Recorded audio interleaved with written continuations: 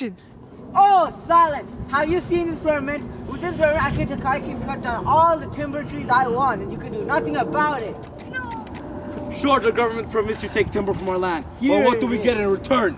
You get nothing. And here's the permit. You're right. We get absolutely nothing. You just people make fool of First Nation people. And you guys never respect our sacred land. Correct. These people are selfish.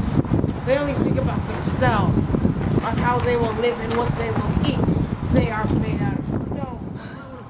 I know where we have to go.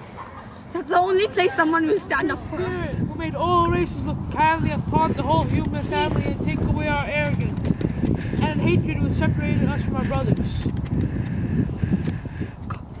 I know why you are here, and I am ready to share my words, the words of our brothers and sisters of the nation. The government will hear our voices. At first, you take over our land and start different training systems on it. You people took too many decisions without our permission.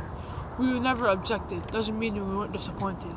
We were also hurt. For you, the souls are becoming clay. The nature is disappearing. You people have ruined the roots of Mother Nature. The sun will soon frown.